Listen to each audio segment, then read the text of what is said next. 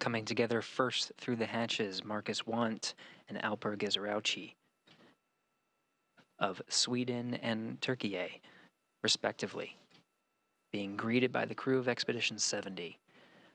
The two are followed by Walter Villaday, pilot of the Dragon Freedom.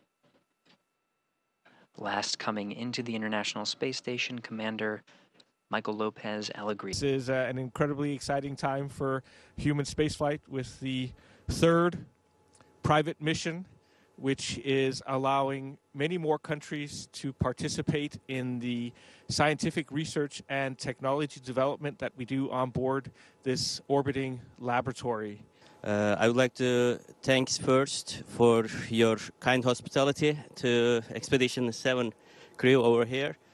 They were waiting for us at the door, actually, so that was a very nice, kind welcoming for us. I would like to thank for everybody for their great effort for us to be able to make it over here in the last 8 months training period, as well as all the counterparts for their contribution for our safe travel to make it over to ISS. Thank you to all participants and welcome aboard Axiom 3.